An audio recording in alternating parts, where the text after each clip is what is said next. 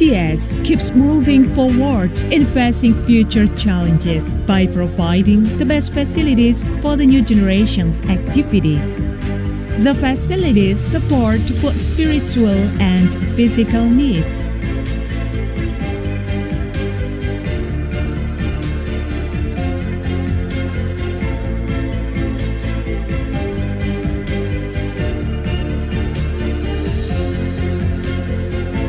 ITS also provides research facilities in the ITS Science Technopark, including ICT and robotics, automotive, maritime, and creative industries. Therefore, the excellent generations from ITS will emerge and make history. ITS is a space for the new generation to express themselves. ITS is a place where the new generation learns new things and finds their purpose.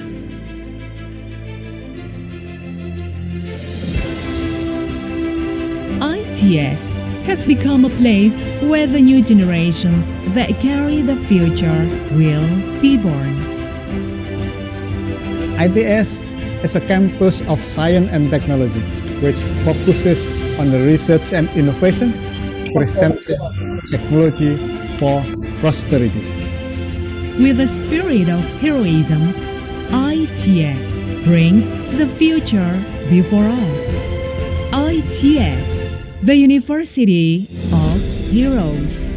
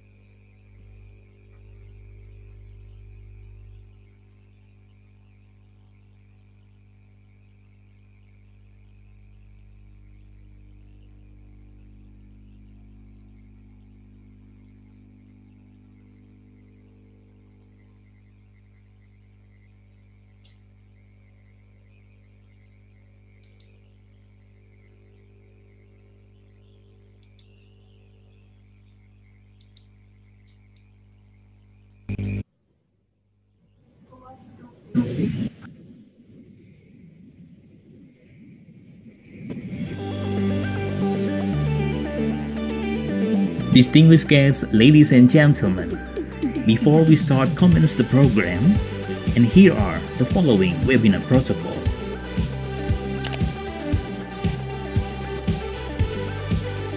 For each participant ID, please use your real name following with your origin of institution.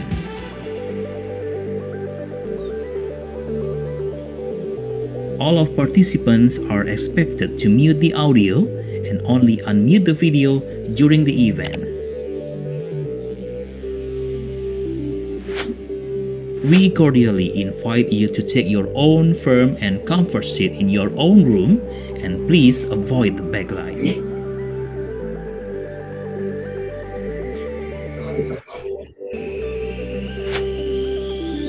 Make sure that you have a good and stable internet connection.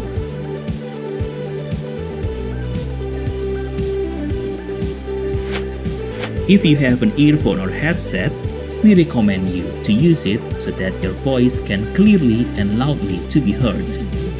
During the Q&A discussion session, all participants, please use the chat box to deliver the questions. Thank you for your cooperation and consideration.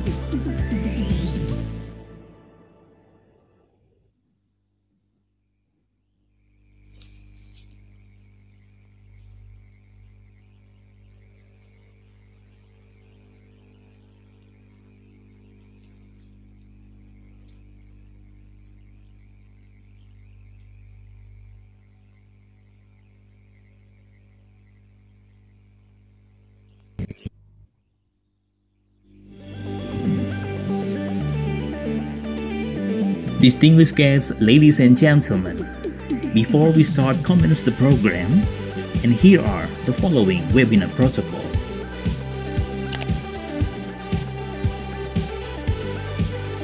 For each participant ID, please use your real name following with your origin of institution.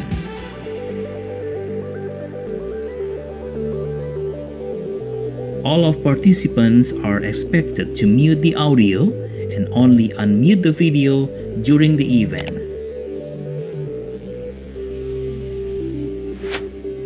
We cordially invite you to take your own firm and comfort seat in your own room, and please avoid the backlight.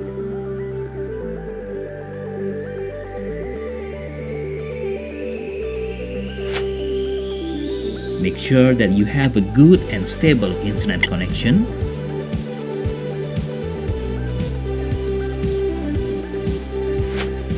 If you have an earphone or headset, we recommend you to use it so that your voice can clearly and loudly to be heard. During the Q&A discussion session, all participants, please use the chat box to deliver the questions. Thank you for your cooperation and consideration.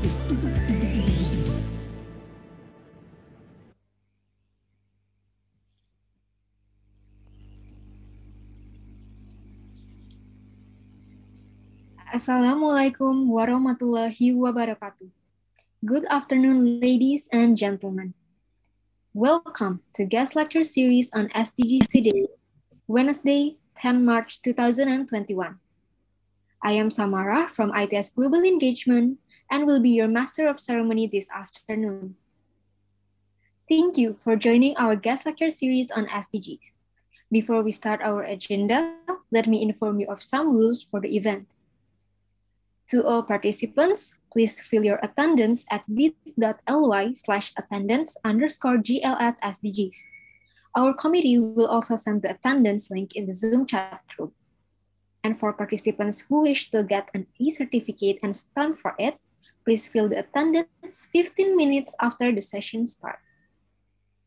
Next, participants who wish to ask questions during the question and answer session, please send your question to intip.in/Q&A GLS SDGs. The link for questions will be listed in the chat room as well. Or you can ask directly by clicking the raise hand feature. Ladies and gentlemen, this guest lecture series on SDGs is dedicated as a form of appreciation of the Institut Teknologi 10 November, Surabaya. And for today's theme is E-Inclusion Value Chain Framework and Participatory Community-Centered Approach to Providing Clean Water, Safe Sanitation, and Hygiene Solution for Rural Communities, which will be delivered by our speakers, Associate Professor Wan Abdul Rahim, Wan Mod Isa from University Teknologi Mara, and Karina Pradinie Tucuan, Master of Engineering from ITS. The lecture will be moderated by Dr. Sudarso from ITS. Before we start our agenda, allow me to deliver our schedule today as follows. First is the opening, that will be followed by introduction to moderator and speakers. Next, we will proceed with the lecture session, followed by the Q&A session. Next, we will proceed to the certificate awarding that will be followed by closing. Before we proceed to the next agenda, let me introduce our moderator for today. Our moderator is Dr. Sudarso, Master of Humaniora. He is the Deputy of the Center of Study for Regional Development and Empowering Community in ITS.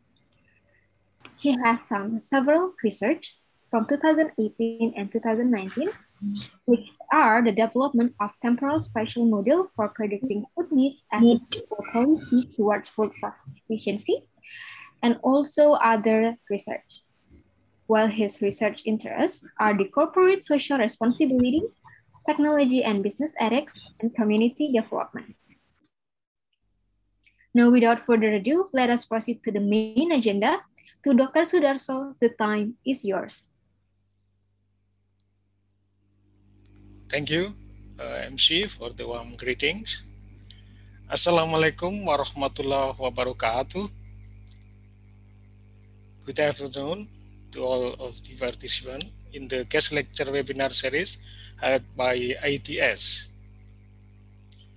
The Honorable Head of ITS Global Engagement Office, Dr. Astria Nur Irfansyah, as the Senior Manager of International Partnership, Dr.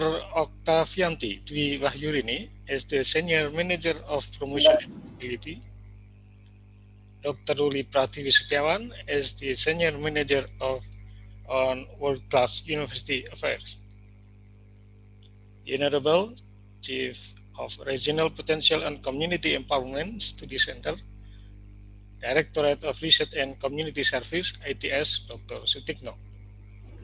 Ladies and gentlemen, students, and all participants, the guest lecture webinar series held by ITS is a series of webinars that discuss various themes in SDGs.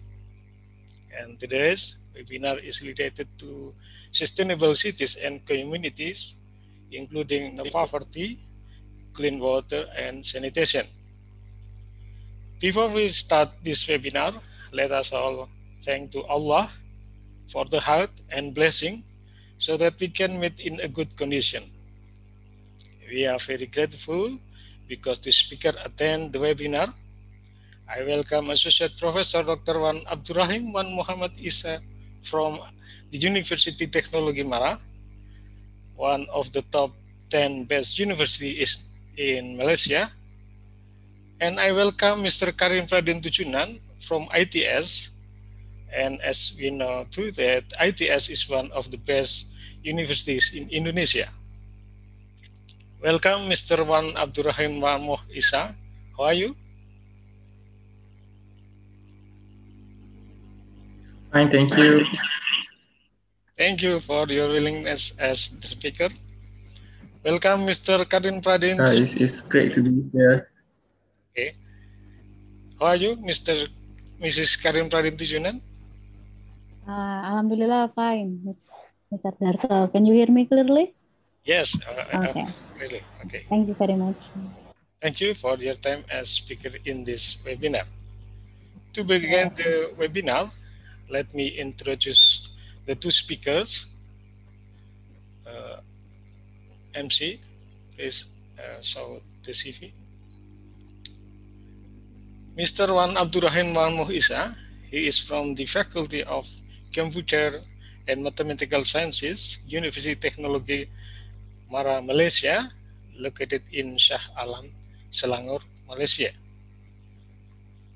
His educational background is PhD in Science, University Technology Mara, Malaysia, and MBA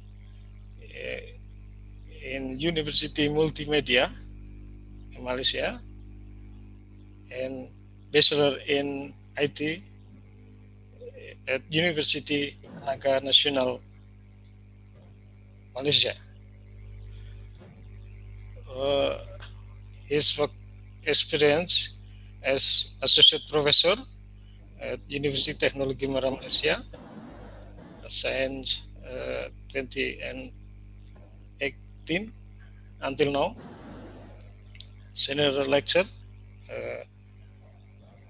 at University Technology Mara, Shah Alam, Selangor, Malaysia.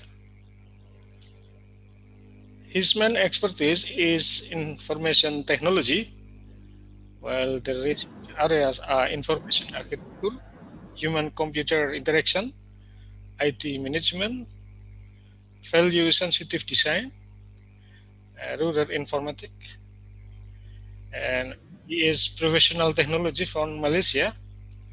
He's been active in professional membership, including as the senior member of Association for Computing Machinery and IEE, Society on Social Implication of Technology.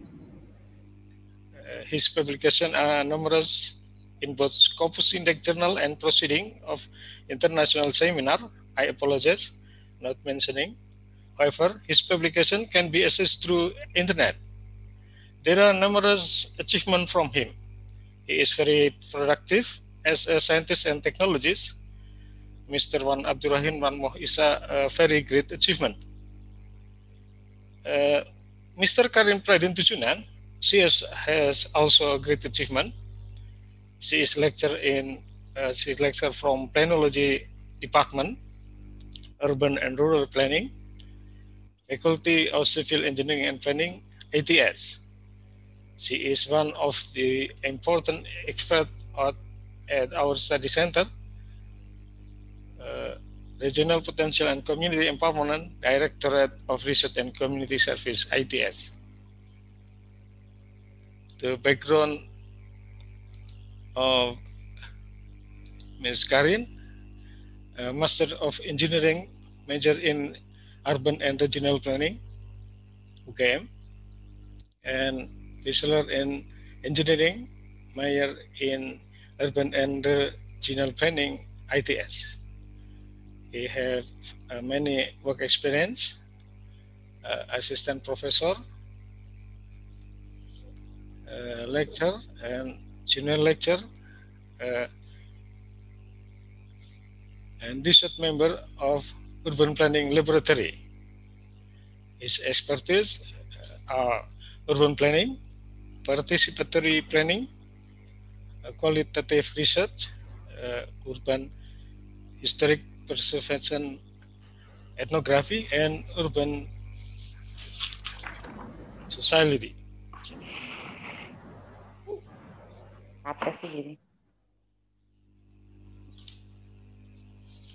Ladies and gentlemen, Mr. Karin Pradin Tucuan, expertise urban and rural planning, and she has done numerous research and experiences in collaboration with various outstanding government institutions as well as in the industrial world. Ladies and gentlemen, let's begin the session. The webinar will take place about 2 hours. The presentation of each speaker is about 45 minutes. After the 2 speakers have finished the presentation, there will be a question and answer session. Ladies and gentlemen, we will see together the lecture given by our 2 speakers. Mr. Associate Professor Dr. Wan Abdurrahim Isa will deliver his lecture entitled E-Inclusion Value Chain Framework. Ladies and gentlemen, please welcome him. Mr. Dr. Wan Abdurrahim Isa, the time is yours. Okay, thank you so much for the introduction. I'm truly honored and grateful to be here. I would like to take this opportunity to give a very big thank you to the organizing committee for this particular event. It's a very wonderful event being conducted by this university. So I'm glad to be part of the speaker for this particular event. So without further ado, I will share my slide, but please forgive me, I will off my video so that it will be a smooth presentation. Okay.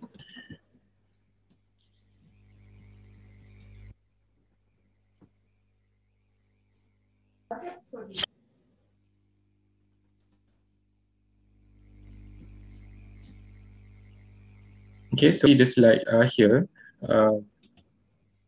Okay, so basically this is the slide I'm going to use. So you can actually download the slide from this particular link, bit.ly SDG Rahim, or you can use the QR code to download the particular slide in PDF. Okay. So as I was being informed that we are going to focus on the SDG number 11 on the sustainable cities and communities. So basically, I'm going to share some of the key points of my talk today on the SDG, and also on the framework that I'm proposing, and also some of the method that I have applied in my master class, okay, to address the SDG 11 on the sustainable cities and communities. So there is a project that my students have done to address this particular SDG. Okay, so thank you. I think the moderator have briefed my a little bit about myself. Okay. The university that I'm coming from University Technology Mara in Malaysia, Shah Alam, Selangor, Malaysia. So basically, we are a big university. We have branches all over Malaysia. Okay, every state in Malaysia we have branch of University Technology Mara. Okay. So we have students, more about 169,000 students, okay, more than 17,000 staff, and we have, as stated here, 526 program. Okay, so we are a very big university.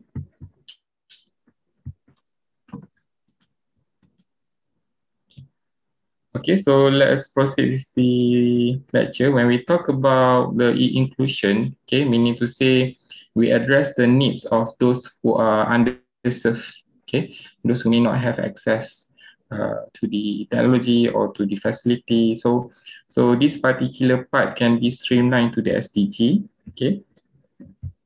So I'm going to share a video of just to address on the SDG. So please allow me to change the setting first.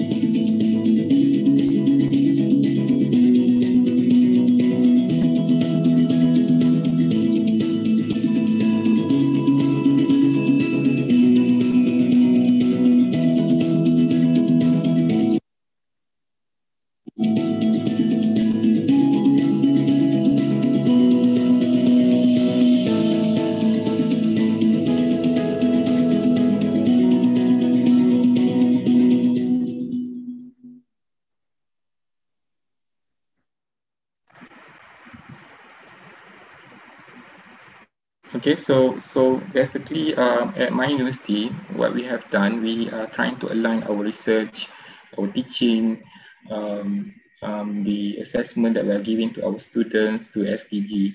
So we are a very focused university. So basically, I give example in my master class, okay, Master of Science in IT class. So I'm teaching problem solving in IT. So I'm encouraging my students to actually align to the SDG, whether it's more on creating awareness, or maybe my students are trying to come up with a solution, propose solution that can be picked up by the local municipal or local authorities. So this is what we are trying to achieve, okay? Even for the research, we are trying to align accordingly to the SDG, okay? So the definition of the SDG is where we are trying to meet the needs of the present without compromising the ability of future generations. Okay, so we are aligning to the UN SDG. There are 17 goals altogether. Okay, So 17 altogether. So I'm going to focus on SDG number 11 as requested by the organizer. Okay, so when we talk about SDG 11, okay, sustainable cities and communities, okay, this summary actually is taken from this particular source. You can have a look. Okay, basically, the goal is to make cities inclusive, safe, resilient, and sustainable. So there's a lot of various efforts that you can actually contribute. Okay, so you can play whether it's a very major role or maybe in a small way where you can create awareness is actually aligned to this SDG. Okay. So based on the problem stated here, from the UN, okay, there are 3.5 billion people live in cities today, and this number will continue to grow. Okay, so I think they are more concerned on those who are living in the so-called suburban. Okay, those who are underserved, living in the community. Okay, those who may be living not at par with those majority who are working in the city, okay, who live in slum, who are homeless, right, who need to survive in a very challenging situation in the city. Okay, so this is one way that we need to understand better on the city life. Okay, for example, in Kuala Lumpur, it's a very big and high-tech city. However, there is a social problem that we are facing. So my students actually try to understand that better to this particular course in the master's level. Okay. This is one example. However, other example, motivation may be because of the energy consumption or pollution. That can be one area of problems that this particular entity trying to solve. Okay, and many cities are also more vulnerable to climate change and natural disasters. Okay, so for example, in Kuala Lumpur, Malaysia, I think at one point of time we experienced flash flood. Okay, where we some of the roads in Kuala Lumpur face flash flood that the city folks need to face. Okay, whenever there is a thunderstorm or heavy rain. Okay, so how do we actually try to solve the problem? Definitely, it will be a very big challenge. Okay. So some of the efforts, for example, to improve governance and management of the city. So the local municipal, the city council, for example, in Kuala Lumpur, we need to work hand in hand with them to understand better how we can try to solve this particular problem, right? And then those who are living in the cities as well, okay, those community, not those who are working, maybe those who are underserved community, right? Drug addicts, okay, whether we like it or not, okay, there's a lot of cases where involve criminal activities, those who may fall trap of the drugs, right? So the city condition, those community need to be taken into consideration by the local authorities as well. Okay, that would be one example, and then other example would be in terms of the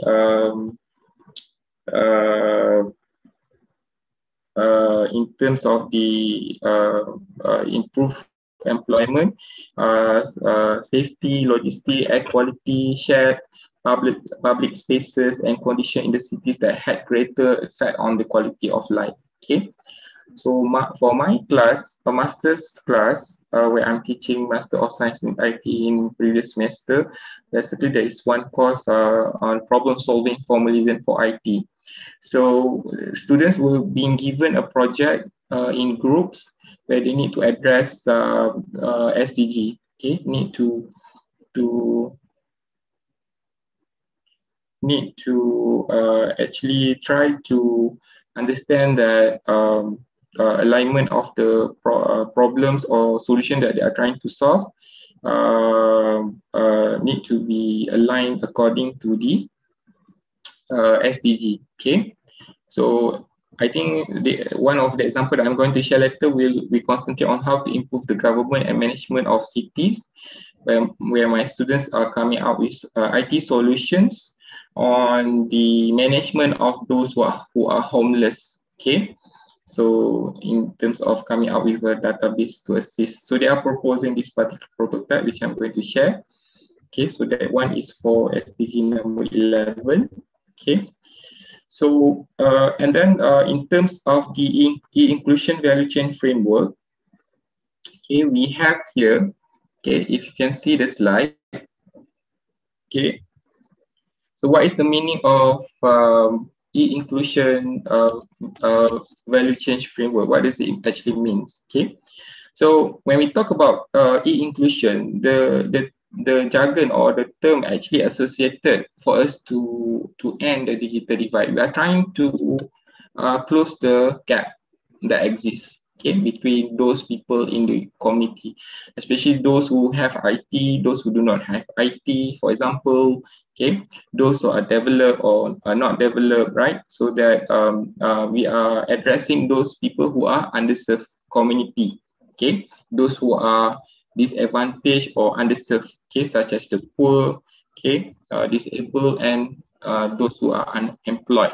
Okay, so I think this is actually important, especially in SDG number 11, where we have the community living in the big cities. We have different segmentation of community living there. Those who are working, those who are living comfortably, but those we cannot put aside the need of those who are underserved. Okay, we need to have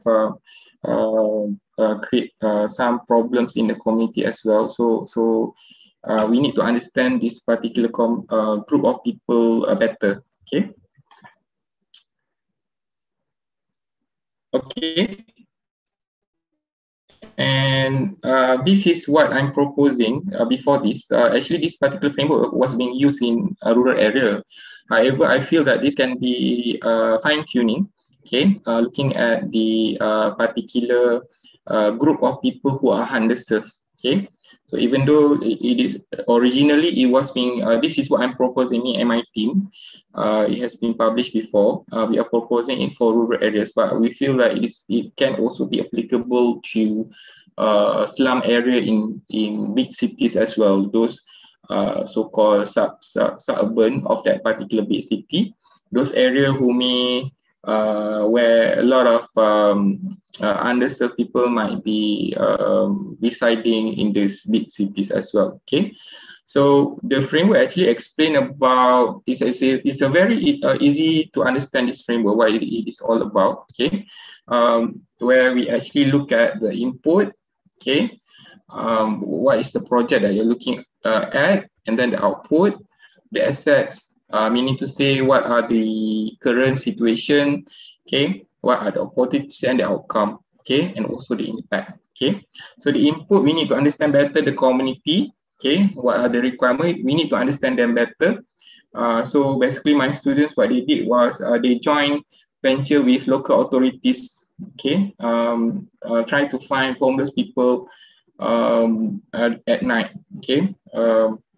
Because my master students is adult students who are working, so they are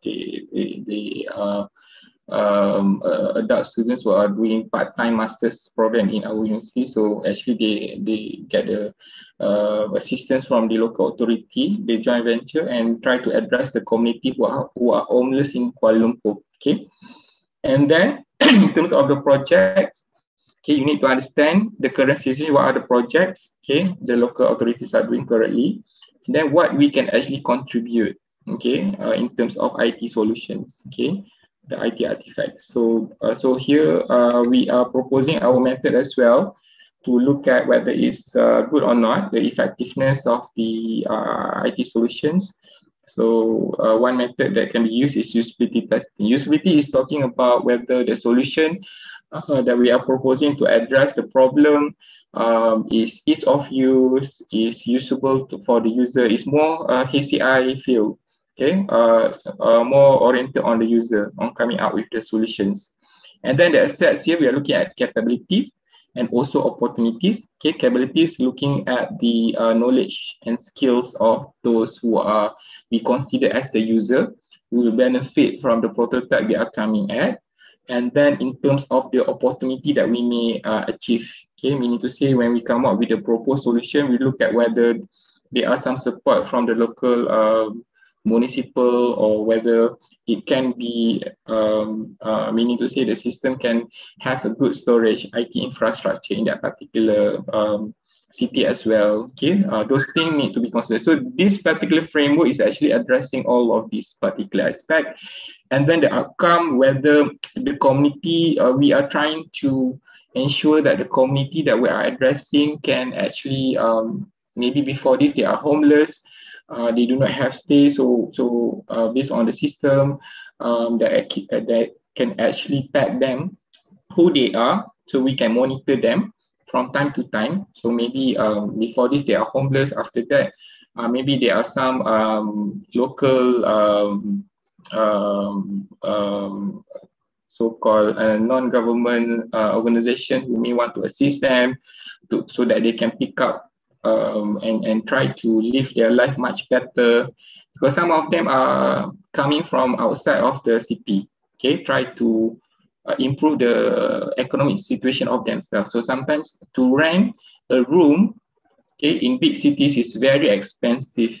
Okay, one room can cost like 400, for example. It's very expensive. If you are living outside of the city, 400 you can get a small decent home, but maybe in a city you can just pay 400 ringgit, I think, in Malaysia, just for a room. So that is quite expensive. So rather than they are working, okay, low salary wage, okay, try to make ends meet and try to send money at home, so they opt for not renting a room and being homeless in the city. So this is the situation that we are facing, whether we like it or not. There is this group of people that may create this particular problem. But this is before the COVID-19 situation currently, because this was done before this. Okay, and then the outcome. This is the outcome that I'm saying. So hopefully we can create a better income so that they can live better. Okay, so this is what we are addressing. So I think this is the so-called framework as the backbone of our study. And then how do we actually implement this? So again, I need to guide my student as well for my masterclass to do it properly, systematically, from step to step, because basically the subject is about problem solving, formalism for IT. So there is a method that we are proposing, a part of that particular framework. It's called Assoc system methodology. There is a step-by-step process that the student need to follow.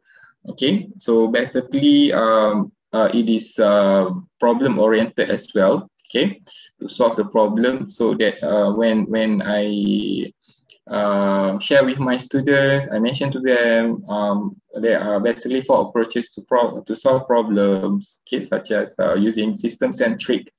Okay, looking at the component of the system. Okay, how do we actually try to improve better, right?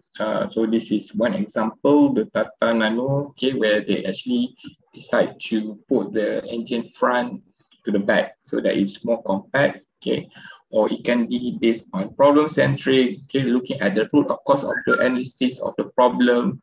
For example, the problem of high number of malaria cases. So rather than we try to focus on to cure them, might as well we prevent them, because the mosquito itself actually transmit the disease. So looking at the cause of problems, one of the solution might be based on the bed net. Okay, so you are trying to make sure that you are not being bitten by a mosquito. Okay, when you are sleeping at night, sometimes the mosquito are very active in the early of the morning or during the evening as well. Okay, so during that particular time, might as well you protect yourself with the bed mat. Okay. And then other solution might be solution-centric, looking at where the metaphor of trying to imitate, Okay, for example, Arvind Eye University, what they did was they tried to imitate the metaphor of McDonald's. If you look at McDonald's, I think their business model is try to produce high number of quantity of product. Okay, very systematically done. Okay, very fast. Okay, so because Arvind Eye Hospital are facing a lot of patients coming in, so they are trying. So when they are employing the solution centric, meaning to say they are using the same concept where trying to produce high number of try to solve to cater for high number of patients with more systematically being done. Okay, and then other option would be in terms of solver centric. This one I think in jail, rather than we release the after they have served their term, and then there are cases where they come back to the prison committing the same crime, so it's occur over and over again. So this option is actually using the solver centric solution using dialogue. Okay, meaning to say more on the spiritual part, so that we are healing them from inside. Okay, so this can be healed through trying them to connect with God, right? So this is one way on the spiritual element. So I'm going to share a video. Hopefully I have time. Maybe I will skip, but I will share a video. I think it's quite important to see how the example that I have shared before, the Harbin Hospital, how do they actually try to produce to cater for high number of patients. Okay.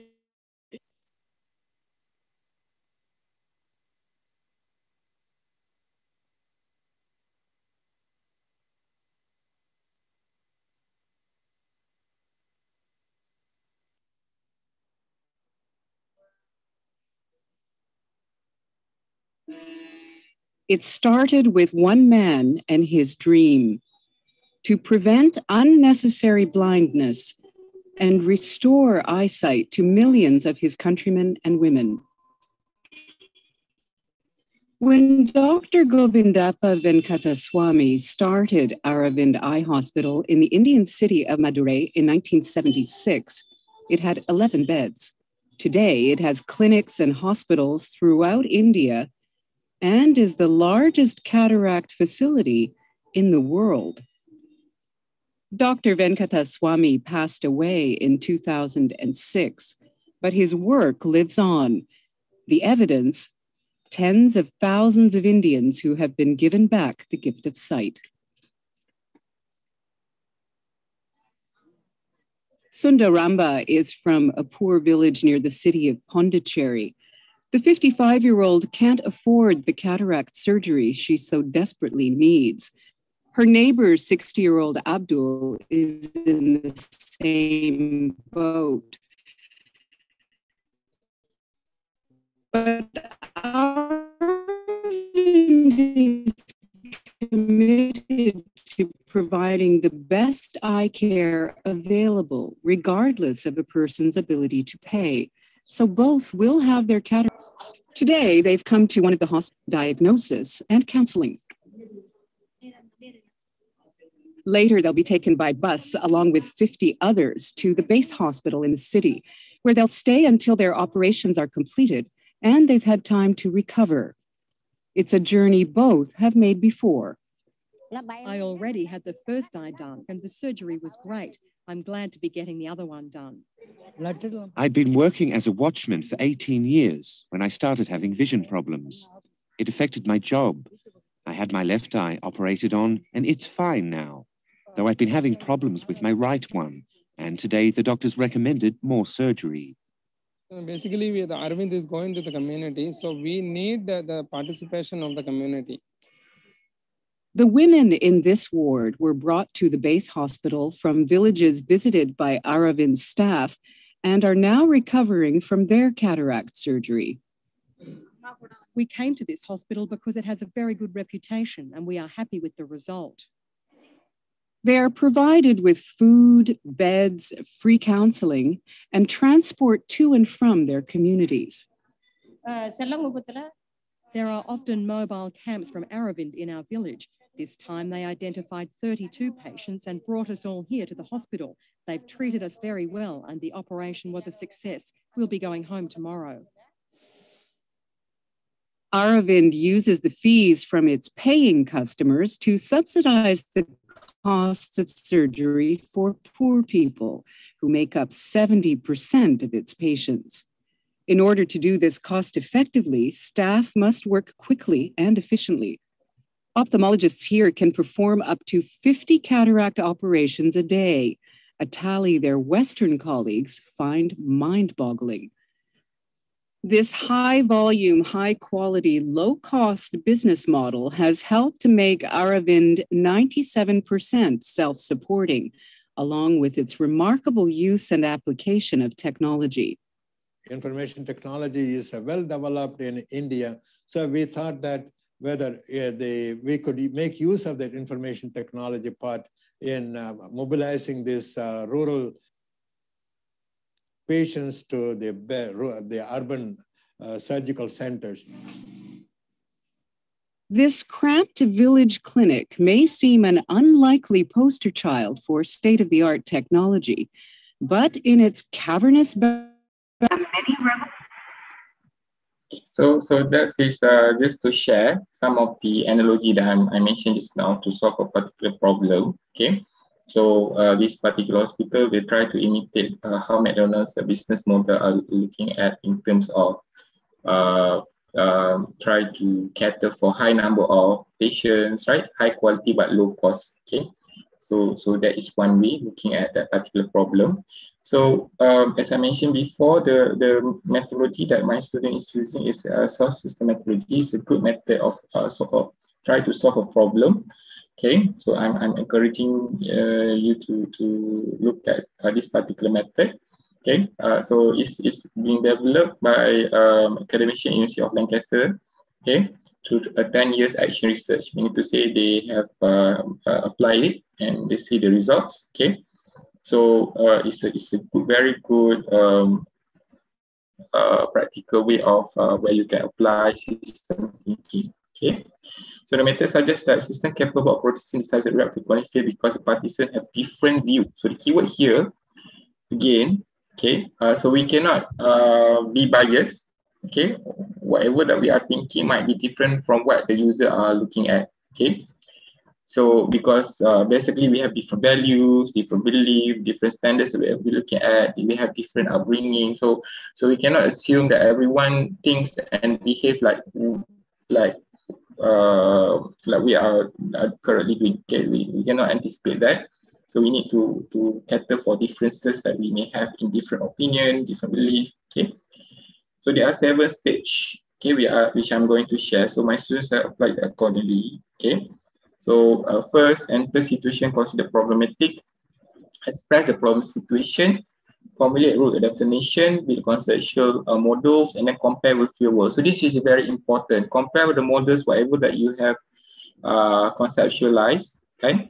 Let's say I ask my students what do they think about homeless people in Kuala Lumpur. So whatever that they think, they're try to conceptualize based on their readings, right? But looking at real world situation, it might be different. So that's why they have joint venture with the local authorities during one of the raid in the Kuala Lumpur area where it's being conducted at night. They see it for themselves, okay? And they interact and they get information from the so-called targeted community, those who are homeless, vagrant users, okay? And then they are trying to take action to improve the problem situation. Okay, so this is where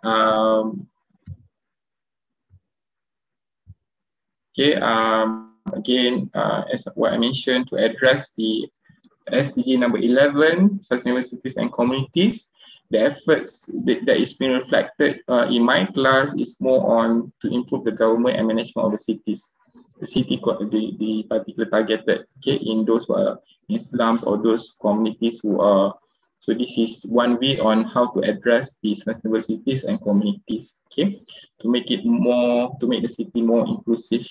Okay, we do not want to leave out any communities who are living there, even though they are homeless, they do not have home, but some of them are working. Okay, so but they can't afford to pay the rooms or spend their money or their salary on accommodation. Okay, so again, this is what I'm sharing. Okay, my part-time students, okay, who are working doing postgraduate program. One of the class is problem solving for middle. It's good as they are being involved with the committee. Okay, so this is two of my students here. Okay, they are working full time, but pursuing their study part time. So I asked them to. They actually I did not ask them, but they decided to join with the local authorities during one of the raid at night. So they engage with those who are homeless, but with supervision and assistance from the local authorities as well. Okay, so it's a good effort. I'm learning as well from my students. Okay, because some of them some of them are working during daytime. They are working, but they do not have money to. They can't afford to waste their money by renting a room or waste their money for transportation. So it's quite sad. This is a real case in one of the slum area in Kuala Lumpur. Okay, so the student is addressing homeless people. Okay, in cities. Okay, we are looking at urban vagrant. Okay, meaning to say those who are homeless. Okay. Those are poor people, okay, the community of target in the real big cities, okay. So they participate on this particular two dates, okay, in 18 October 2018 and 24 October, okay. So what do vagrant means? Okay, those who may have does not have can be considered those who are poor, okay. And they do not have ability to access some basic necessities such as accommodation. Okay, so there's a lot of different type of vagrant. Okay, those who are maybe chronic, right, or other part of the type of vagrant people who does not have money to begin with, right? Those who may be considered illegal immigrants. Those who may be considered as the situational vagrant, they suddenly lost their job, right? So they do not have money to pick up or to sustain their lifestyle. So they need to move out from their rental home, right? So there's a lot of type of vagrants as stated in the literature review. Okay, so my students apply this accordingly. Okay, enter the situation considered problematic, which is the one that I'm sharing. Okay, those who are living in pavement streets, right? So the issue is homeless issue in Kuala Lumpur. Okay, and then once they understand, they are trying to come up with a rich picture so that they understand the problem better. Okay, and then these are some of the steps in the source system methodology. Okay, stage 3. Okay, where they use this CATWU so-called acronym to identify who are the actors involved, right? In terms of transformation, what are the beliefs, right? Who are the owner, okay, the environment. So in Kuala Lumpur, we have this center called Pusat Transit Lanangan Negara. So basically, this transit, we provide some rooms for them to stay. Okay, first come, first basis. Okay, and then stage 3, formulate route definition. Okay, I'm running out of time. Okay, another 5 minutes. Okay, so this route definition is basically where you are trying to formalize the problem, right? In terms of the process that you are tackling. Okay, so how do you actually understand the problem so that we can actually transform in form of the IT solution? Okay, so this is the conceptual model based on the literature review. This is what my students have come up with in terms of the conceptual model. Okay, in terms of the current operation, inspection. Okay, how do you actually tackle these homeless people? Okay, because they do not have the authorization to sleep in streets. So some of the raids were involved those officers, where they need to be detained in certain location. Okay. And then stage 4, okay, in terms of looking at the model itself, whether it's efficient or not. Okay, so we need to look at whether the existing program actually is beneficial for the vehicles or not. Okay, so this is where in stage 5, where they compare the conceptual model with real situation. So this is from the rate that they have involved in 18th of October as well as in 24th of the October. Okay, so they understand better in terms of the background operation, how do the local authorities tackle these issues. Okay, and then what are the acts of the government policy involved, okay, for this particular rate to be conducted. Okay, how do they are being inspected, okay, being treated properly according to the standards being defined. Okay, and then surprisingly, when the rate occurs, there's children involved. Meaning to say there are children who are living in streets. So sad. Those who may be disabled, senior citizens who can't actually tend for themselves. So it's quite sad to see that. So so this is an important issue to be tackled in big cities. Okay. And then in terms of define possible changes with possible, okay, how do you actually solve the problem? And they have actually think of one way is important for identification, because to give sources, we need to assist those who are really homeless. Okay, I mean to say, look, the database that the students are proposing will compare with criminal records and drug records. Okay, so those who may want to pick up their life. So this is what they are proposing, the prototype to assist the local municipal, okay, in terms of managing this particular vagrant or homeless people, because they can't detain them. So maybe next week they will still be homeless. So they need to try, okay. So as a conclusion for this particular project, they feel that urban vagrant issues is very complicated cases. Okay, so we need to address them, because some of the vagrants do have some mental issues as well. Okay, not just this particular economy, meaning to say they do not have money to rent, but there's a lot of different cases involved. Okay, so this minority need to be tackled so that they are living harmony with the city folk as well. Okay, and then I think the database will assist as well. The NGO will be able to track after the fund being given, the support being given, can they sustain, can they start to stand on their feet. Okay, so this is what so last video, I think before I end my presentation, just for the International Day of Happiness, the UN and UNICEF have joined forces with the Smurfs. Follow me. Nothing makes a Smurf happier than seeing people help each other and protect our planet. Wow, wow, wow, wow. The United Nations has a plan to accomplish this, the Sustainable Development Goals. From getting all children into schools, to keeping our land and oceans clean, and making sure everyone is healthy and has enough nutritious food to eat. Whatever you do, don't eat all your rations. I just ate all my rations! Our world is a big place, but each and every one of us can make a difference. Even a small Smurf can help achieve big goals. What would you do to help? Get ideas at smallsmurfsbiggoals.com. It takes a village, so join the Smurfs to help our world. We're Team Smurf, and we stick together. Change is in your hands. Nailed it!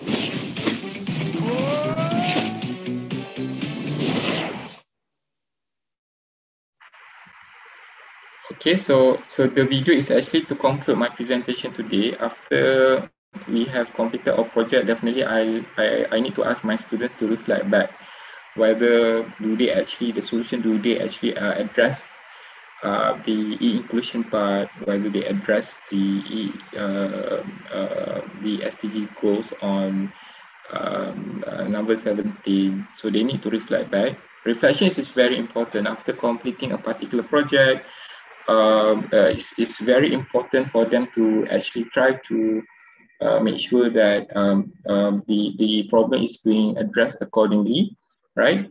So the alignment must be there, definitely. Okay, at the beginning, in the middle, and the end need to be aligned accordingly. So they need to double check. Okay. So with that, I think I can stop sharing. I end my presentation today. Thank you so much for your time. I welcome for any question after the session. Okay, thank you.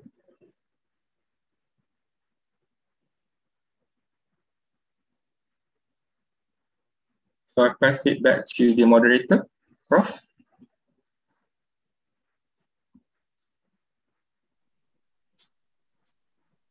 Pak Darso, I think you still mute your microphone. Thank you, Mr. Dr. Wan Abdurrahim Muhammad Isa, for your presentation, which is very clear, complete, and systematic. The next speaker, Mrs. Pradinie Tucuan, will give the lecture entitled Partnership in Healthy Communities as part of Ending Poverty. Ladies and gentlemen, please welcome her. Mr. Pradinie Tucuan, the time is yours. Okay, thank you, Pak Darso. Hello, everyone. Good afternoon. My name is Karina Pradinie Tucuan, as mentioned. So I'm here as a representation of the Center of Study of Regional Development and Community Empowerment in ITS, Surabaya. So this is basically actually one of our projects because, you know, when we are talking about SDGs, when we are talking about cities, we cannot just talking about one institution, but we have to talk about the partnership. And for this case, we are talking about the healthy community. So this is actually between the cooperation between the Rotary Australia and Indonesia, and also Gresik Regency, and also the ITS and Engineer Without Border in Australia. So this is actually the initiative of Rotary Australia, but they contact us to help to assess what kind of program that Gresik Regency needs. And then the main topic is about the participatory community-centered approach to provide clean water, safe sanitation, and hygiene solutions for the communities. Okay. So when we are talking about Goal 11, Sustainable Cities and Communities, this is the real thing. So almost 80% people of the world is living in the city. And in the future, maybe like 80% of the world is will going to live in the city. And in Indonesia, 134 million people live in the city in 2014. And I don't know, but now maybe like almost 60% now. And then, however, 828 million people still live in slums, and the number keep rising. Even Indonesia have kind of achievement, about 1.2% between 2009 and 2014, we have slightly decreased number. But however, in 2014, we also remember about a lot of disasters that happened in Indonesia. And when we are talking about sustainable cities and community, we are talking about also the target. So what we bring here is about safe and affordable housing and basic service, and then the inclusive urbanization and participatory integrated planning, and then resilient to disaster, because, you know, like flood and also retention of the water is also a disaster in Indonesia. And then also how we build technical support to support sustainable and resilient building. So when we are talking about all of these targets, we are talking about the resilient community. That's why PDPM or ITS is using the participatory approach. And this is Indonesia overall performance about the indicator number, all indicator actually. But if we're talking about indicator number 11, we can see that this is a kind of average actually. And we can see that number 2 and number 15 is still low, and also the number 9 and number 10. So overall about the index score is about 64.2, and then the regional average score is 65.7. So if we talk about, I'm sorry, if we talk about the index, maybe we are not so bad, but we are in the average. And what we are doing in here is we use the participatory planning as our methodology. If you don't know about participatory planning means we do the bottom-up planning. So if usually we have planning, the planning is from the municipal, from the government. Like, for example, government is addressing some issue, and then after that they make detailed plan about it. That's what we call top-down planning. On the other side, when we're talking about the participatory planning, we as a community, we can have a voice about what we are going to do. I also note about the previous lecture about Prof. Abdul Rahim. He mentioned that if something is top down and not aligned with the value of the community, it will fail. It is actually fail. That's why the method, actually the work method is participatory planning. And we aim about providing the basic infrastructure and then housing facilities and then sustainable environment. And we are assessing about the risk, about the water, sanitation, and hygiene, and also the action and also the priorities. And we talk about the impact in Sulawesi. Sulawesi is actually one area in Gresik. Gresik is actually small city. So if you imagine that all the city have a good infrastructure like Surabaya, no, and some of the city will look like Sulawesi. And then what we were doing in the village first is we were doing some community engagement. Community engagement means we approach the community with some method. We didn't directly ask them like a lot of questions, but we just getting know each other with them first, and then like having dinner with them, and then we talking about a lot of things with them first to get to know the community first, so the community is become familiar with us. And we targeting about the diverse group and then diverse social economic status. Diverse group mean there is a woman that we approach, and then child, and then also male, and then about the social economic status, we also approach the most vulnerable social economic status and also the richest. And we try to learn about what they like and what could be improved by them. And if they have some improvement or something improved about the three topics about their sanitation and hygiene, we ask the question, why hasn't it been improved? And then we also did some field works about the water, sanitation, and hygiene. We basically, what the pilot work is working with them, with the community, and ask them to mention about what they have in mind about the perception about the water and then sanitation, and then mapping together with them. And so basically the village work and also system mapping, this is we are doing in the parallel session. And then we were discussion about what option to improve, and then how we can act in the future, and then the community review it. So this is the condition of the Sulawesi, small city in the Gresik area. As you can see, this is their main water resource from the well, and also they're doing some rainwater harvesting, but in this kind of storage. So it is basically not really hygiene, or maybe like not standard as a maybe in everything. I mean, in the world and also in Indonesia, but this is happening because what Sulawesi is actually have a high elevation, so it's kind of hard to have some piping to from the city of the Gresik to the Sulawesi. So this is what they did. But they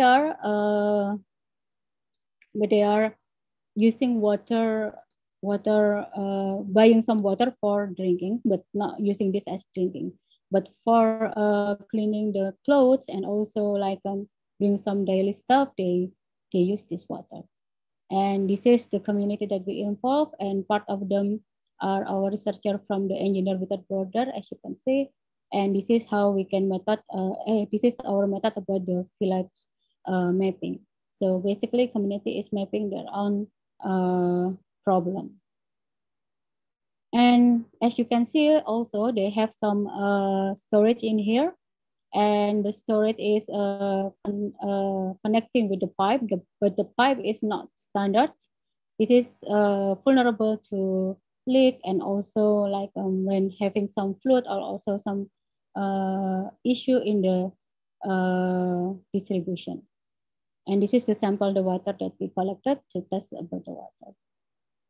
And so we were mapping about the risk. The first is about the open wells, and then they do have some rainwater collection, and they do have some drinking water station. If in Indonesia, like a station for isi ulang air, so they don't use apa, but more isi ulang. And then, but this has a risk about the resulting in water quality risk from E. coli from animal, and then dust, and then the water is also stagnant, so it could pollute the water. And then the calcium and salt is also high. And for the action, we are agreeing with the community about to educate them about the cover the wells, and then use first plus system practice on rainwater. I will tell you later about this system. And then operation and maintenance checklist and training.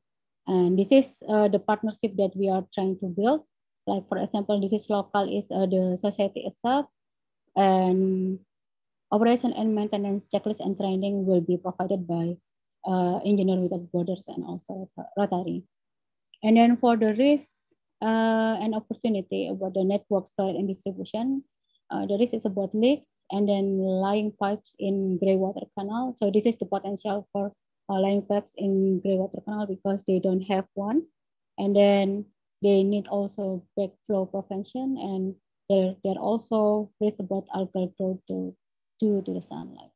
And the action that we suggest is repair leaks and review distribution network. This is we are suggesting by local plumber, and then the design a network and construction to have dedicated pipe trench. This is also local plumber and local governments, and this is need a kind of lot of money. And also operation and maintenance checklist and training, this by Engineer Without Border and Rotary. And also this is education on backflow prevention and covering, cleaning and reservoir and tank by local plumber and also local government. And for the risk also, because they have a storage, but the storage is open. So this is the risk for them because the water can be polluted with anything. And then there are also risks for cross-contamination and also dirty container. So we are trying to suggest how to cover the container and then educate on hygiene practice with water storage and also clean container regularly because they don't clean the container actually. They use it about like 2 years and then 3 years, and after that they just use it. And this is the partnership about the local household and then ITS Rotary and then local. And about the water security, because they are still reliant on one water source, so we suggest that we need to have some hydrogeological survey or study to make sure that maybe they have another water source instead of one water source. And then the cost of water is unaffordable for them. For this is almost 80% people in the Sulawesi cannot afford the water unless they have only the water from some community center and also from the rainwater harvesting. That's why we are suggesting about the hydraulic analysis and also mapping the water. And also the partnership is about the local government, consultant, and ITS, and also Australia. And this is what we are talking about. We recommend them to have aquifer storage and recovery. We will try to build some well that injected the wetland and basin. And also for some houses that maybe have opportunity to have this kind of system, this is going to be connected with their open well. So basically from the roof and then come to the pipe, and then from the pipe come to the well. This is the ideal one. And before that, we have one plus system that I told you about. This is to filter about the water because the water from the roof is actually not all clean. So this is need the filters before coming to the wells. And the well is also like a drain when in the dry season, so they don't have practically any water for doing anything except for drinking. They can buy it, but other than that, they can afford it. So what the impact about the water is, we are talking about the sanitation. So this is, as you can see, this is the situation, the sanitation in the Sulawesi area. You can see that the sanitation is not well used. Maybe like some people use it well, but the other like, yeah, they have a sanitation, but they don't use it anyway. Yeah. So open defecation is often happen in this area. And as you can see, the floor is also standard of the PPS Indonesia is for lower income community. And this is our team in sanitation is explaining about Cido. Cido, maybe many non-Indonesian don't know about the Cido, but the Australian Rotary researcher was surprised to use a Cido. And then, so the risk that we are talking in here is about many people are open defecating because they cannot afford to buy or build their own toilet. So this is, I asked the team that they have the number is almost 70% of the people cannot afford to buy or build their own toilet, especially in the high area, in the hilly area. And then when come to the restricted water supply during the dry season, they often reverting back to open defecation. So they do have toilet, but when dry season, they don't have a water to wash their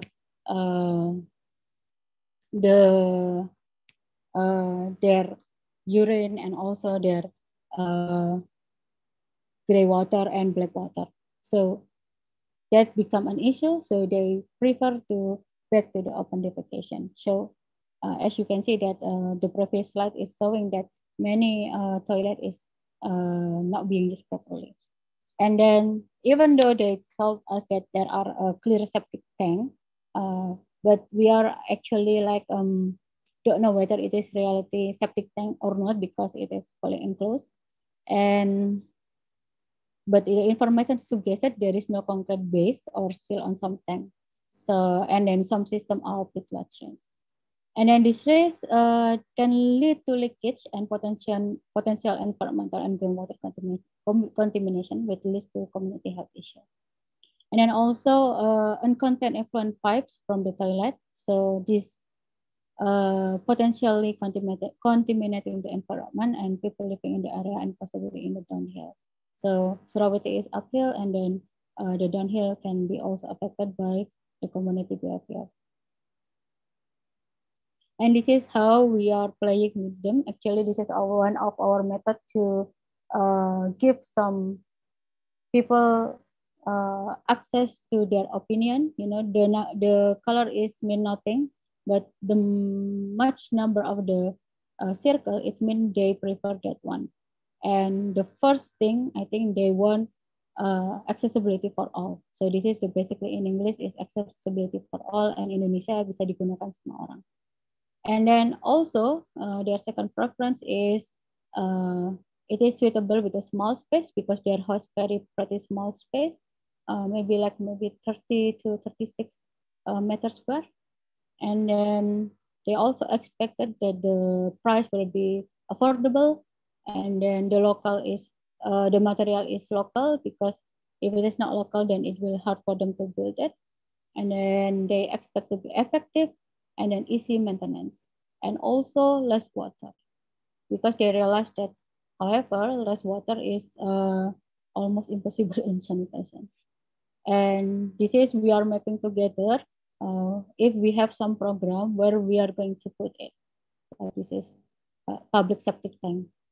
This is for the example how we do some program with them. And then this is the recommendation action, yeah, like conduct socialization, triggering, and awareness raising regarding open defecation, because not everyone in the community is aware that open defecation is actually dangerous.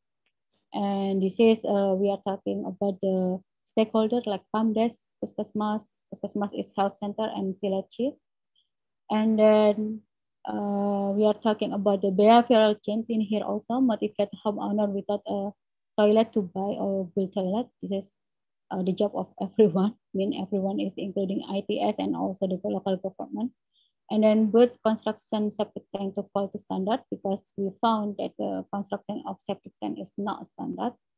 And then also build a warning sign for the public or visitor about rule for open defecation. Then we are targeted about 1 month, and it will it will be executed by the Padus and also sub-village chief. And then we also develop guideline for technology and behavior change, because when we are talking about sanitation, we cannot only talk about the tools, but we talk about the behavior change.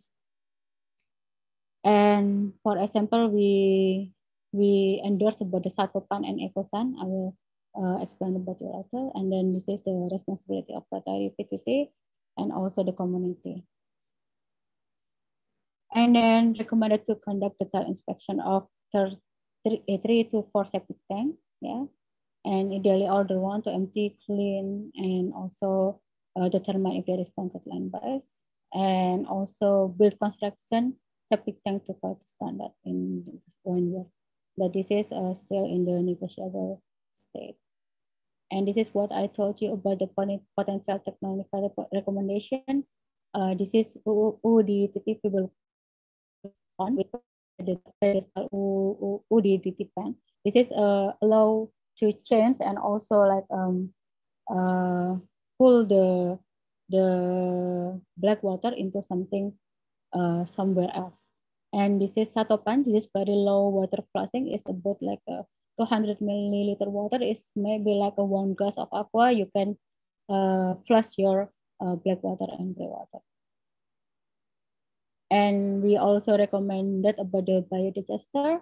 This is for safe sanitation, and then also can be for energy production, and then fertilizer production, and also reduction in smoke-related health issue, and about the firewood. And then for general finding for hygiene, people often engage, and then the variety of socioeconomic status is pretty wide, but they have minimal understanding between status on impact of income variation. But they have a lack of equity in access to water, sanitation, and hygiene. But since Sulawesi is famous as one of the wali or maybe like sacred space in Gresik area, so we call it Sunan Kalijogo, one of our Islamic preacher at the early era. They about it, and they brought about the that there and connected with the sacred space, and they want to create the tourist area. And actually, for the hygiene, they literally like have a good health reports, and also the nurse also has access to comprehensive booklet from government. But too bad there is no ambulance in there for emergency, and puskesmas or maybe health center, the nearest health center is about 5 kilometers away. But there is a small or maybe village health center that open till 12 p.m. And the community itself is suggesting that maybe they can have staffing for 24 hours. And then this is for the risk of hygiene about diarrheal disease because of open defecation, and then also lack of access to sufficient clean water, and limited education, and lack of knowledge, and also poor quality of transitional water, and also. And we expect that someday the community has access to and use safe sanitation, and also sufficient clean water, and adequate education about cause of diarrhea and resulting complications such as stunting. So stunting is practically happen in the Sulawesi area. And community has adequate education about treatment and rules of using transitional water and drink it sufficiently prior to use. So we suggest that there is education for 6 to 12 months. We assess the gap first, and then develop curriculum within the agency and sanitarians. And then we train the key hygiene focal points, and we try to evaluate and monitor the progress. And then we also suggest behavior change, general hygiene. This is maybe like 12 to 18 months. This is co-designing hygiene campaigns by sanitarians and also implement multifaceted approach and evaluate assess and success. And we also have some recommendation to behavior change. So this is a pond. They said that the pond is never dry, but actually the water of the pond is very poor. So if they don't have water, they often hear, but as you can see, the quality of the water is very poor. And then we suggest that prolonged study of pond used by community member, focusing on all sexes, socio-economic classes, and also explore and map option using HAD, and then also creating plan and trialing option by community and ITS. And then also because they are smoking, and the smoking is also begin as young as 11, so this is a trouble. And also they have a daily use of wood fire cooking to boil water inside the house. So practically when they are cooking, smoke is everywhere. And even their son is already smoking at 11. So this is a very potential harm for all the environment and for all the people. And then also solid waste burning, and also all people reported cause of death attributed to lung condition and report of young people with a lot of asthma. That's what happened. And we expect that we can reduce incident of smoking, yeah, community-wide and male focus, because mostly male are doing the smoking, and then minimize smoke inhalation risk from wood fire, and also reduce solid waste related to smoke inhalation. And this is what we are going to do. Like we have some cigarette smoking reduction from campaigns that including ITS, health agency, and sanitarian, to suggest to include gradual change in eliminating smoking in home, then in front of children, then the public building. And then also implement it in the community and wide approach, and evaluate and assess the success. And then we also suggest to reduce wood fire related smoke inhalation, or the ideal solution to reduce wood fire smoke inhalation, and then plan and implement option to reduce smoke inhalation that held by ITS, health agency, and sanitarian. And this is for the solid management. As you can see, no collection of rubbish. This is actually happen in the city. And the allocated disposal site for rubbish is not universally used, and only 3 meters square and 9 meters square area, and it is too small. And then the rubbish is unsorted and disposed by individual. And each household is responsible for their own water disposal. And then household on top of will dispose of rubbish and clutter, which will flow down during the rains, public health risks. And what we expect, community has access to the safe disposal site, and also affordable. And also community has access information about the hygiene. And community is motivated for knowledge to practice. And this is what we expected in the management plan for the solid waste. Yeah. So this is the idea or screen option regarding solid waste in community. And then we need research management plan and financing, because we are talking about the solid waste, which need a lot of maybe like money, and then education and BCC campaign about water management, and then implement solid waste plan about the community. And then this is collaboration, yeah, between the community leader, ETS, and then health agency and environmental agency in mapping their problem, and also identifying the risk, and also conducting the program. So all the program that we are talking about in here is actually by the community participation, and also the partnership that we held in here in focus group discussion. And this is what we want as an impact. So as an impact, we expect that there is a reduction in non-revenue water, and also improvement in water safety, and also improve sustainable water resource that can be used as a social and environment and economic outcome.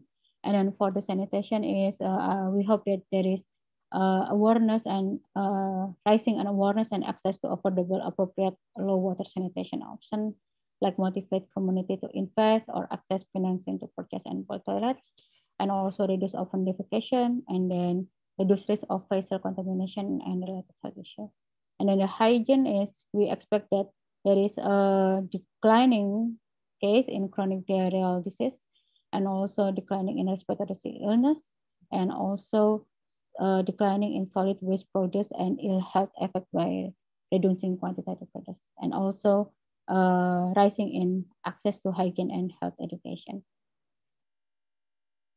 So the next step is we hope with our program, there is no people that actually in Sulawesi is having little food or unclean water or even no school. And then with providing the water and also the basic sanitation, we hope that the disease and also infection could also declining. So the productivity could be rise, and then the income could be rise, because if the income could not be rise and the productivity could not be rise, people will have a low self-esteem and no personal control. This is, we expected that providing this one will affect it in the household, overall household in the poverty dimension. This is also that we expected in the, if we can solve the clean water and sanitation problem, maybe they will have a better safe and working condition, and then also healthcare and then nutrition, and so there will be better education for them, and then better skill and training and better employment opportunity. Okay, that's the last from me. I think it's enough. Thank you for your time. Put it back on moderator. Thank you, Mrs. Karina, for your presentation. It is in-depth and well presented. To all participants, now we open the session for question and answer for about 30 minutes. Who want to ask question can directly state to the speaker by raising your hand, or type the question in a link Q&A.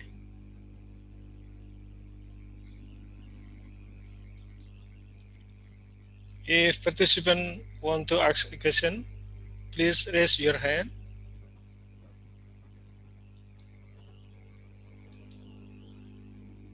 Bapak Sudarso, Dr. Sudarso, it seems one participant raised his hand. It's Lutfi. Lutfi. Okay, please, Lutfi, please mention your name and institution and tell to whom your question address. Okay, thank you for the time. My name is Ahmad Lutfi. I'm from ITS, currently undergraduate at Chemical Engineering. I want to ask a question to Ms. Karina.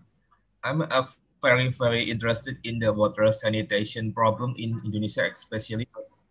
There's some, like, it seems like a simple problem, but in reality, water sanitation is very hard. Like, so many things need to be tackled until we can solve the water sanitation. Like, for example, I find a case in Kaliasa River. I think it's in Middle Java. Yes. So in there, there's like the community like have two problems. The first is the river. They use to drinking. They use the well in their home, but sadly the well is contaminated by the pollutant in the river. So like as close as the Kaliasa River, the well in their home is contaminated. Like there's two problem here. Like if we want to clean the well, the river will contaminate them again. If we want to clean the river, well, it's very hard thing to do because cleaning the river is a very high effort. What do you think of this condition? Thank you.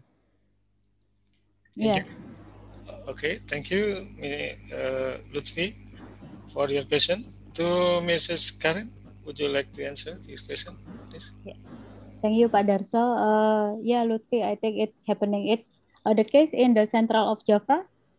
Yes, correct. Oh yeah, central of Java. Okay, maybe like because we are in the shore area, maybe we are easier to get water even though it is not not clean. But for the case that using well and the well already contaminated with the river and also the contaminator, other contaminator, I think we can use rainwater as a solution, even though rainwater is now still like maybe have a limited serving time, maybe like only couple months because low of the storage of the storage water of the rainwater. So basically, if you want to solve the problem, maybe we cannot use the well for drinking. We can have some heat pump. Heat pump is actually community water. Actually, you can drop it off from private sector, also from the government. You can actually ask the government to drop the water from the heat pump or community, and that's for the safe water. And then for the other usage, instead of drinking, I think we can still use some rainwater, but the rainwater is need to be planned for long term. So the storage needs very big, and also maybe like I don't know about how the idea to cleaning the well, but actually the well can be used, but we don't find.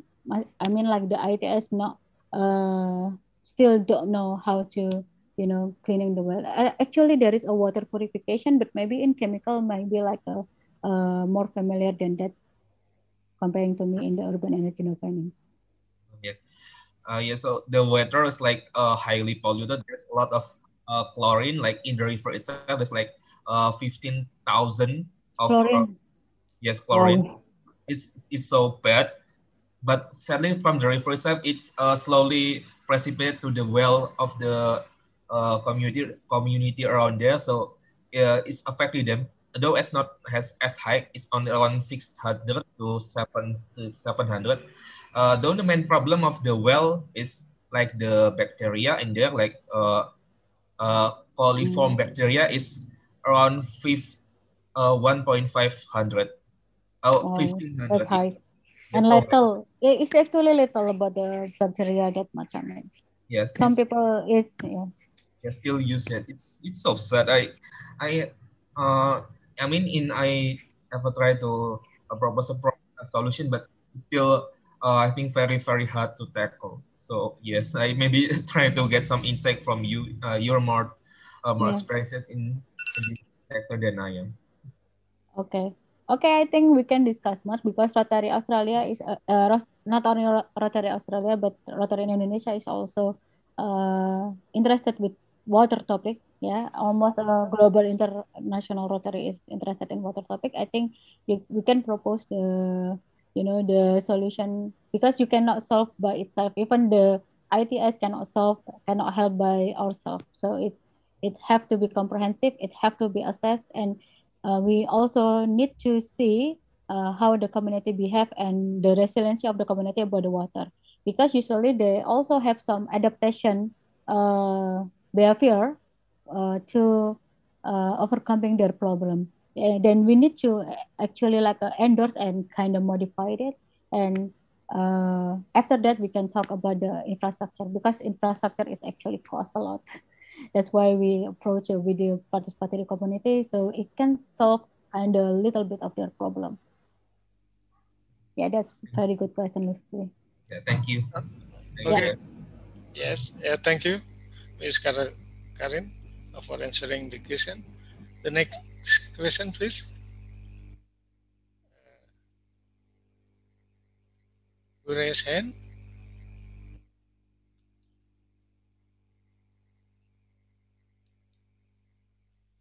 I don't see who raise hand. Dewi Rati, Bapak. Rati. Oh, Rati. Okay. Yes. Okay. Thank you for the opportunity. My name is Rati from Master Student Electrical Engineering ITS. I want to ask to Ms. Karin. Okay, Ms. Karin, I have a startup about water management system. And then I want to ask about is it possible or not to implement technology about water technology in village society. I think what the way or what the step that you did to educate the village society about the water technology. Is it possible or not to implement that technology in terms of village society that didn't know or a little bit less know about the tech savvy itself? Thank you. Sorry, I cannot start my video. It's okay. Thank you, Karin. Okay. Yeah, thank you, Ati, for your question. Please, Mrs. Karin, to answer. Okay. When we are talking about the technology, we have to understand about the people first. So basically assessing how they behave and then how they reacted to the certain technology, it is very important. So if you have any technology, new technology in the for the citizen, especially live in the rural area, we have to make some observation first about their behavior. And then after that, we introduce our technology. Yeah, for example, like the Satopan that I told you about, we already preview it to them, and then they think that it is acceptable and they can use it because it is actually very easy. And we have some maybe like a trial month, maybe 1 or 2 months, and then we can assess how the impact. And after that, we can say that it is appropriate technology or not, because we are talking about maybe like not only the how they use technology, but also how they value technology, like that. For example, like when people might be like rejecting some technology because they believe, because they think like maybe I remember, because this is this project is not only in the Sulawesi, it's actually also in Jombang. They are very strictly ask our team to provide water that especially for wudu. Wudu is ablution in Islam, because wudu is also first almost like first water. Like we cannot use second water as a wudu. So wudu is actually taking almost 30% of their water usage in the Marmoyo, Jombang. And after that, our team is suggesting how about the wudu water is not coming directly to the floor, but also coming to another storage. And the another storage is using for the other purpose, like for example, giving their cattle and also some water, and also maybe like washing motorcycle and something like that. And they agree about it. So it's actually technology is not always talking about the very high technology, because we are talking about various people, and they don't even like literate in internet thing. But this is also kind of technology, a very simple technology, but they can use it. And this is actually reduce the water usage about like maybe like 20%. And actually it's good. So if you have any technology and it is like in a rural society, I think it is appropriate to take time to get their perception about it, whether it is suitable with their value or not, and then ask their opinion, and also have some trial time, like maybe a month or 2 months, and evaluating the operation and maintenance. And if they can do that, and then we can provide for the long term. Okay, thank you, Ms. Karin. Once more question. I'm curious about the wudu water itself. How about the maintenance for wudu water itself? Is it maintenance by the society or the other community? Yeah, it is actually because in the rural area of Marmoyo, they have HIPAM is the community water service. So they are maintained by the community water service, but the community water service is not come to household. So people, the HIPAM is putting only in some spot, and then household come and taking the water. And the water is using by a lot of purpose, but they always like make some percentage for the wudu itself. Thank you, Mrs. Karin, for answering my question. Thank you for the question. Okay, thank you. Ladies and gentlemen, direct question are closed, I think. Now I read the question in link Q&A. There are some questions. The first from Imam Taufik Daulay from ITS. He asked, I think, for address for Mr. Abdul Rahim. Is the method applicable in the old cities as Jakarta, Indonesia, which has a lot of and complex problem? To Mr. Abdul Rahim, would you like to answer this question, please? Thank you. The question from Iman Taufik, if I can just recap back, he asking whether the solution is applicable to Jakarta, right?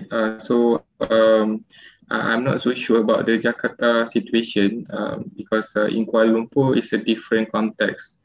However, you can look at the example that I have shared before. If you feel that it may be relevant to the communities there, you may want to apply, because different area we have different needs, right? Like what I think Bu Karina presented just now on water, right? So I think that one is in Sulawesi. But I don't think in Malaysia we have that similar problem. But I'm not so sure. Maybe in rural areas which involve with indigenous people, right? May face that particular situation. So depending on the context of the problem. So that's why the method that I'm proposing, soft system methodology, we cannot assume, because the philosophy of that particular methodology is based on we need to respect and acknowledge that different community will have different needs, right? So whatever that my students are proposing, the homeless database may not be relevant to Jakarta because you may have a different problem altogether, right? So because based on the requirement analysis that my students have done, the problem is that they are repeaters, meaning to say we have give them aids, we have give them assistance, but they keep on at the end they still living on streets, right? They do not want to improve themselves. So there is a need to do some intervention. So when we have a database, we can track them, we can tag them, so we can see the progress as the supports and fund is be given to them so that they can pick up their life. However, a lot of occurrences cases, okay. So looking at the context of Jakarta might be different, okay. So hopefully that answer your question. Okay, thank you, Mr. Abdul Rahim, for answering the question. The next question from Putrunesha Suci from international participant from the Fordil International University, Bangladesh. He asked to Mr. Abdul Rahim too. During your research, have you any difficulties maybe on compiling the data? Do you compile by yourself, your team, or collect the data from the local authority?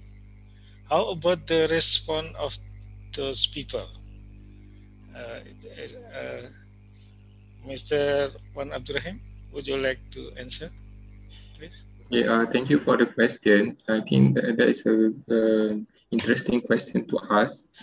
My approach, since I'm a lecturer in my university, so I have limited time to do my research. So what I did was I implement action research, meaning to say every semester there is a group project for students to engage with community.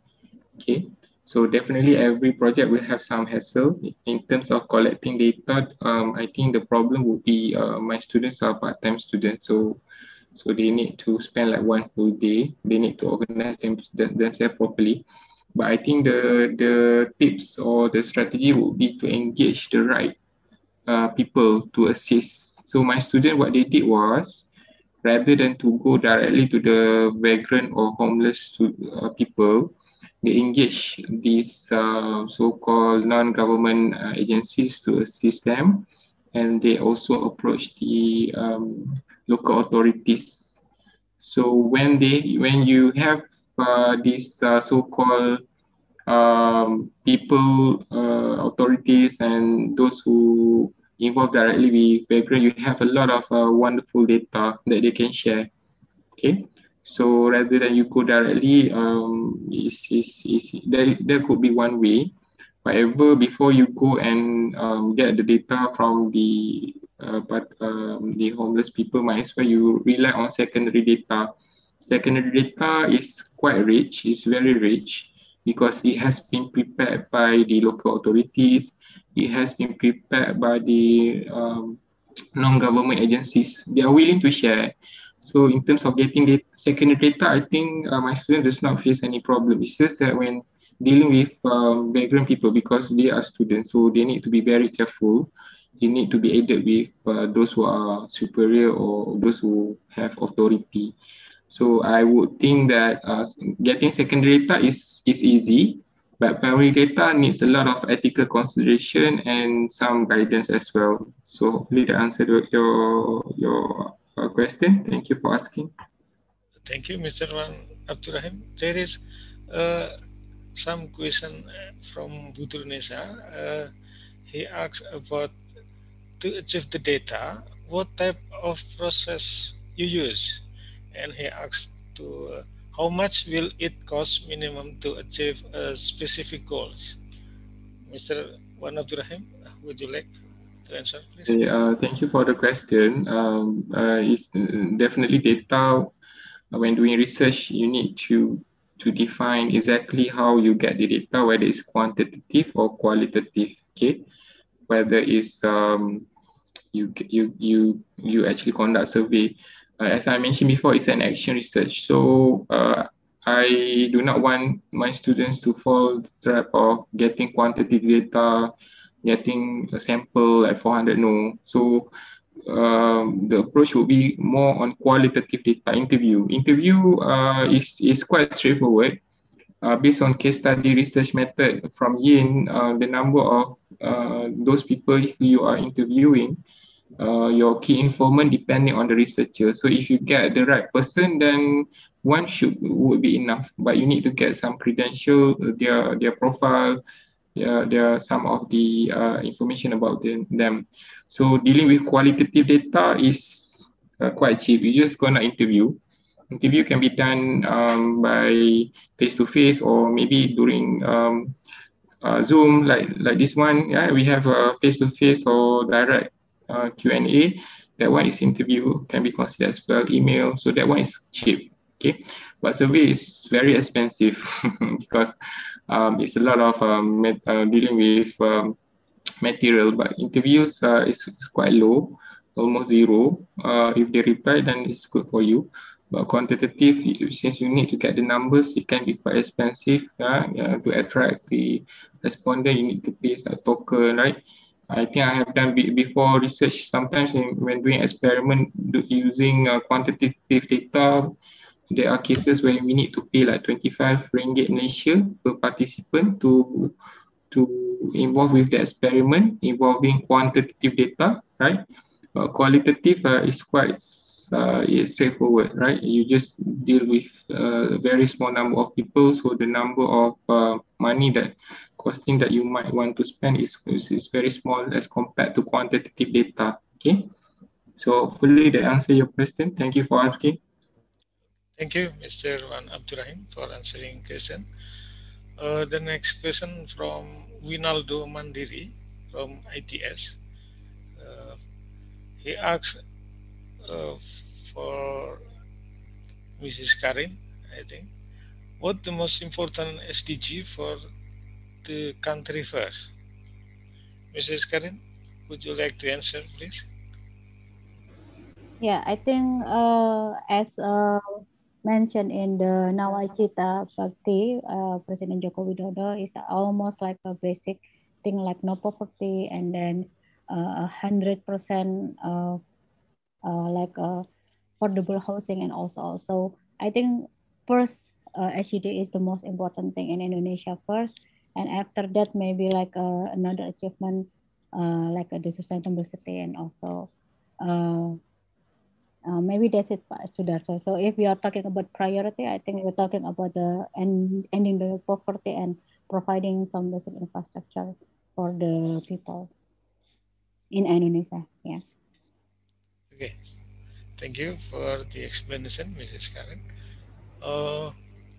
The next question from Heru Budi Prasetyo from ITS. He asks, for the sanitation for the hometown or village, is there any study for combine or mixing? How does it work, if any? Mrs. Karen? Okay. I don't understand about the combination that he proposed. Maybe Heru can explain about the question because I don't get the question actually.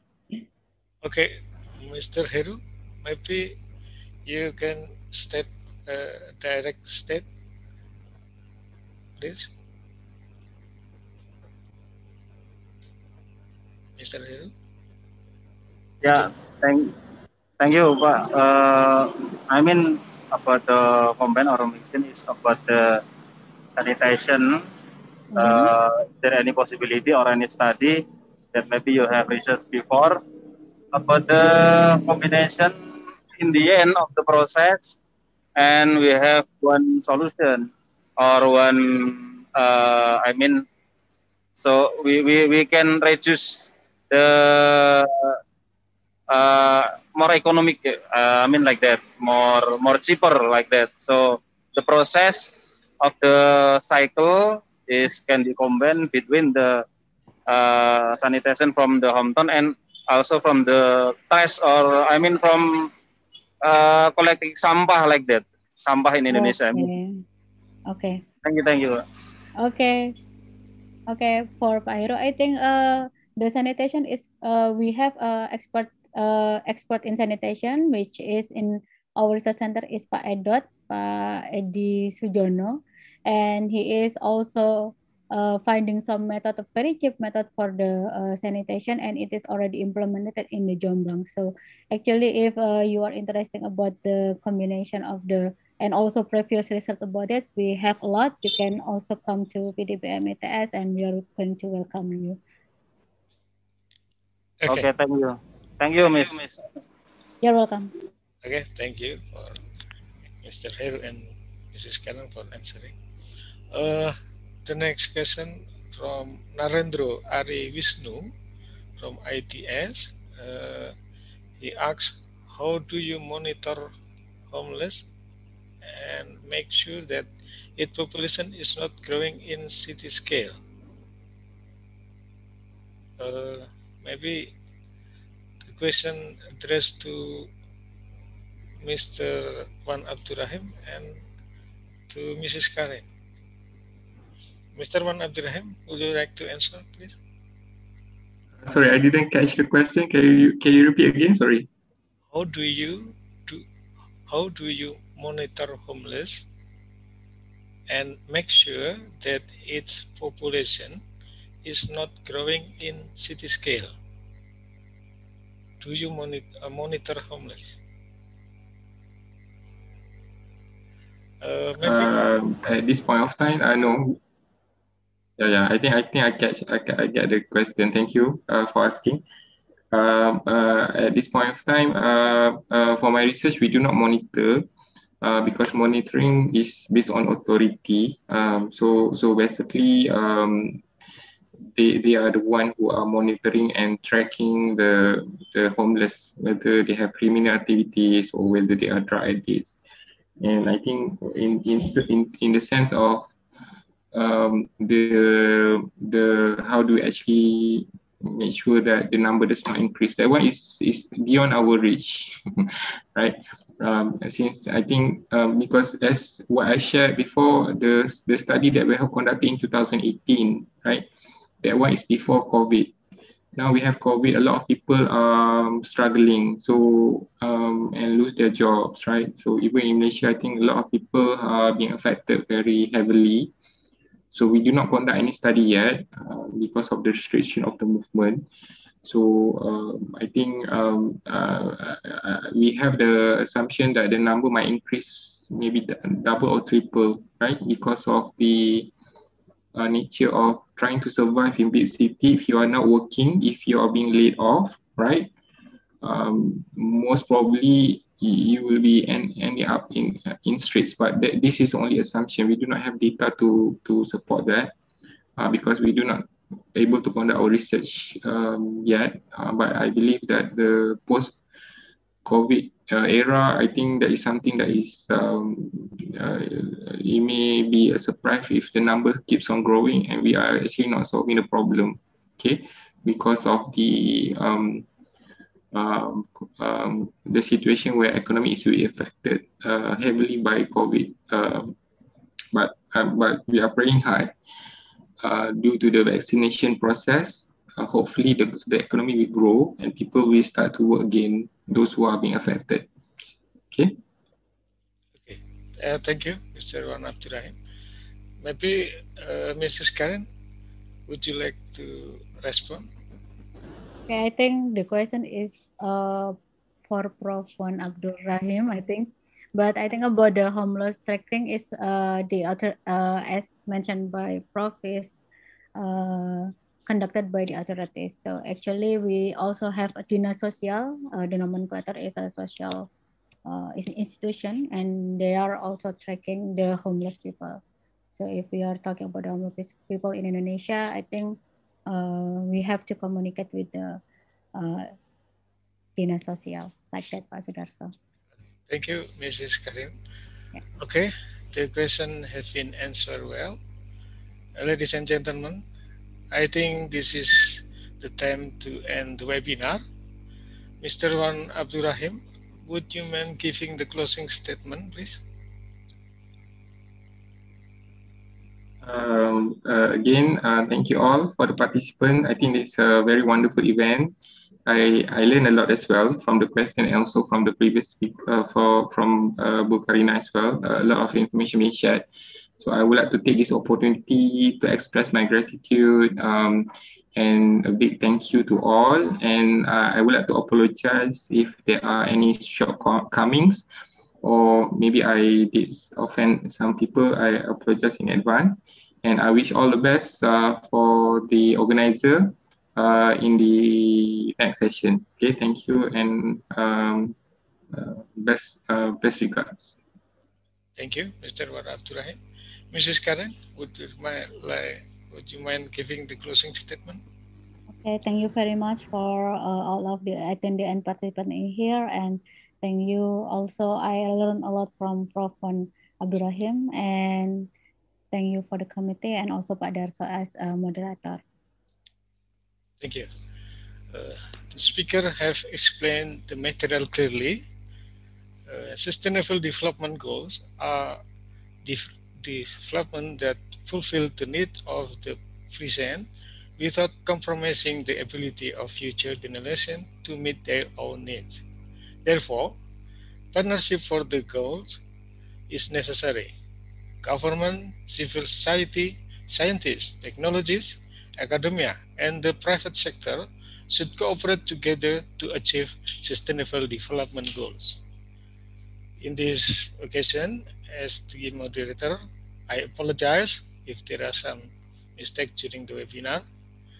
Thank to wonderful speaker, Mr. Abdul Rahim Isa from University Teknologi Mara Malaysia, and Mrs. Pradinie Tucuan from ITS Indonesia. Thanks to all participants who follow the webinar from the beginning to the end of the session. Stay healthy and be successful to all of you. Wassalamualaikum warahmatullahi wabarakatuh. Good afternoon. I will return the webinar to the MC. Waalaikumsalam. Thank you, Dr. Sudarso, for this amazing session. And also thank you very much to Associate Professor Abdul Rahim and Ms. Karina for the excellent lecture today. Please give applause to our speaker and moderator by using the Zoom reaction feature.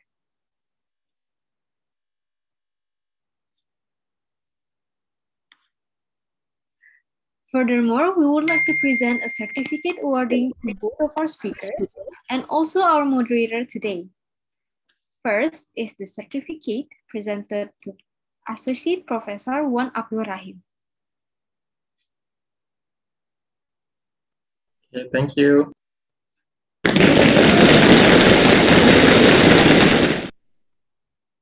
Next is the certificate presented for Ms. Karina. Thank you very much.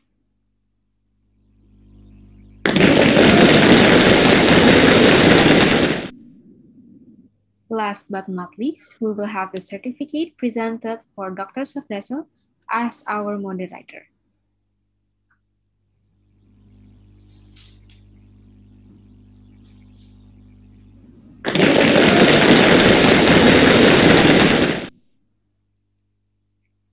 Once again, thank you very much to our speakers and moderator for your availability today's guest lecture series. Now, before we end our lecture today, we invite you all participants, as well as the honorable speakers and moderator, to take a group photo. To all participants, please open up your camera. We are going to wait for a few moments until the participants open their camera. Okay, since there's a lot of you already, and there are 2 slides, so I will count twice. Now I will start. 1, 2, 3. Smile. Moving on to the next slide. 1, 2, 3. That's great. Now we have finished the group photo. And for the participants, please fill the feedback form through the link bit.ly/feedbackgls that you can also see on the Zoom chat room. The deadline for filling the feedback is 1 hour after we finish this session. We want to remind you to participants who will get the stamps and the e-certificate is the participants who come on time, join this event until the end, and also fill the feedback form.